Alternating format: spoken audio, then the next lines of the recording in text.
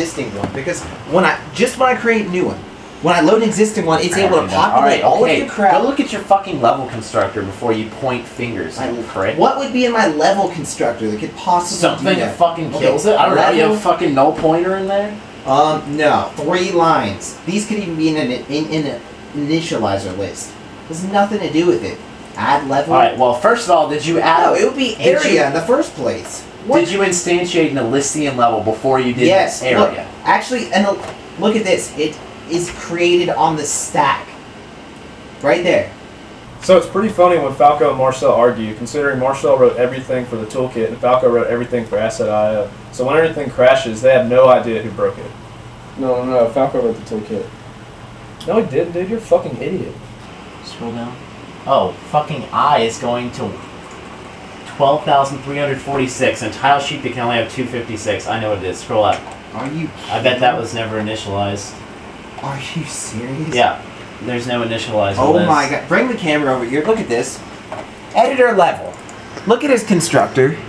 Nothing. Well, when you think about it, there's 1,000,001 ways to screw up saving and loading. Files are being written to and read from, textures are being allocated and deallocated, and there's megabytes being shuffled about in memory. All of that is pretty intense. Alright, so due to all of the bitching that has ensued with the joint Asset.io framework, we've decided to employ a joint Asset.io debug framework so that both the engine and the editor can handle debug output and statements for critical portions of the code. So what he is saying is that when all of his crap crashes, I need a way to be able to log it in Qt that's completely separate from the way he logs it on the Dreamcast. That's now, exactly the best way to go about this is to inherit from a virtual base class, an abstract base class, so that I can implement it differently in the actual toolkit than he does on, say, the Dreamcast or PSP. He can wrap that to the debug output of the console, whereas I can pop a cute little dialog box. So just by inheriting from our asset debug, there's a virtual void function. The code there's a pure virtual void, so that his code doesn't care about how this is implemented. I can do it differently than him. However, see, the problem is this is proposal number 2 and Marcel's a dipshit. With this method, every single asset would have to implement this. And the problem with that is that now you're introducing a vtable to all these assets when there's really only going to be one debug log per thing. I propose a static debug function pointer so that we're able to register function pointers to handle this. It's the C approach. Marcel's is the retarded C++ approach. Gentlemen? When you have an opportunity to program in God's programming language, which is C, you do it. I'm voting for 1. Why introduce the overhead of C++ when you can simply code it in C and get it done right the first time? I'm voting for proposal number 1. I really have no idea what we're arguing about, but I feel bad for Marcel, so I'm voting for number 2. well, I hereby concede due to popular demand, and I guess I couldn't have trusted Falco to deal with the complexities of object-oriented programming. Right, because a pure polymorphism is so much more complicated than a static function pointer. Just because that one's uglier doesn't mean it's more complicated.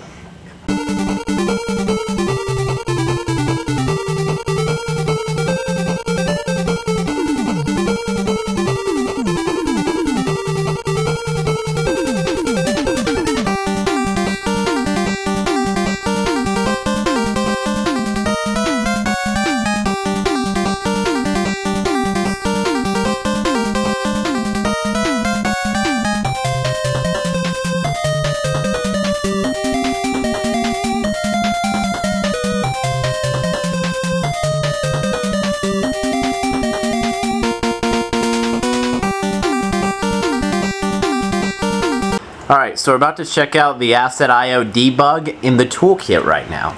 Alright, so I'm running the toolkit from Qt Creator, the actual IDE. Right. This isn't the release, but alright, so I'm loading a level. Give it a second, it's got to allocate a whole bunch of crap.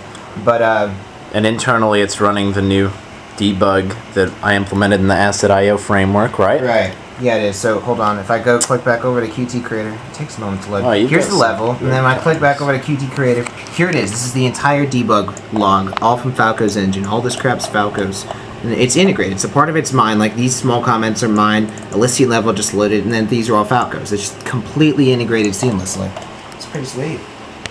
Alright, so we've seen it in Qt. Now let's take a look at the Asset.io's debug from the engine side of things. Alright, so I guess I'm going to show it to you both on my Mac and my Windows 7 PC, just so you know I'm not full of shit and right. it's actually in. I think the Mac will go first. So here's Xcode, build and run. Default level in the engine. Cool. You've seen it before. Blah, blah, blah. So anyway, Command-Shift-R pops the terminal in Xcode. And this is all debug output. This is everything that's loaded, saved, serialized, deserialized. Every piece of data that's populating these classes or these components is now being displayed. So if anything goes wrong, bam, there it is. See, you got the sheet file, sheet size, sprite frame. Cool. All kinds of information. Show it to us over here on your Windows machine. Alright, F5, Visual Studio should be the exact same. We've got us a pretty little standalone console on Windows, and here it is. Exact same stuff. So. Well, goddamn.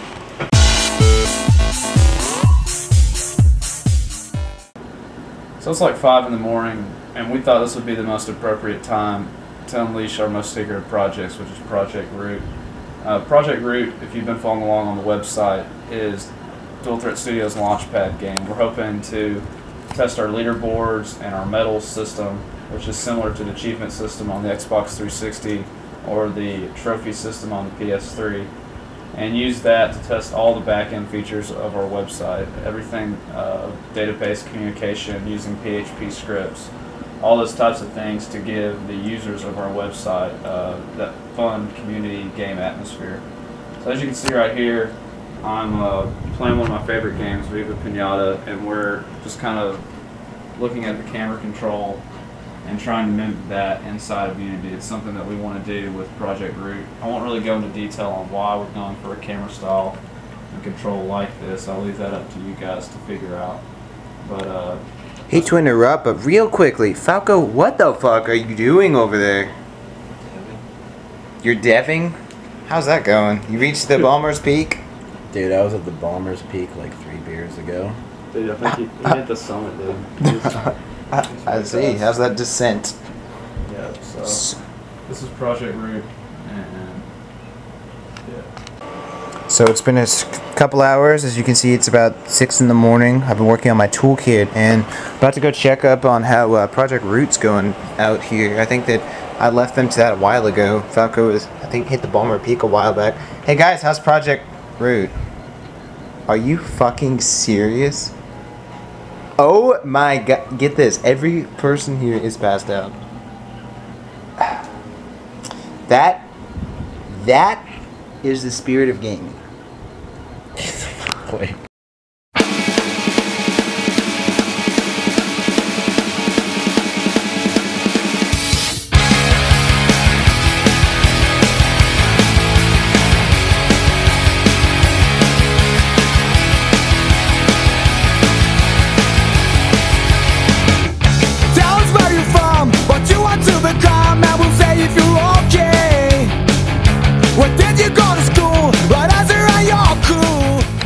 Okay, it's fucking good. It hasn't moved, dipshit. You're supposed to tell me if I get off the scene. Go. Alright, so we've been talking about the animation components from like a software development perspective for long enough now. Now it's like 4 in the fucking morning, we're about to sit down and actually create a component. What are you doing? Why are you like zooming in on me? What the fuck is your problem? Okay, so we've spoken. Okay, so we've been speaking quite a bit about the entire component system. Falco. Personally, I enjoy referring to the Joint Acid I/O framework as a C-shirt, simply because it's every bit as enjoyable as fucking everything up I ever said. Personally, I prefer referring to the Joint Acid fucking that was good. Personally. God damn it, what the fuck? Dude. What did you do? What the fuck? So get this, he was gonna hold up his lines for this one. 3 full years I've slaved away in my room, in my bedroom, late at night. Okay, start with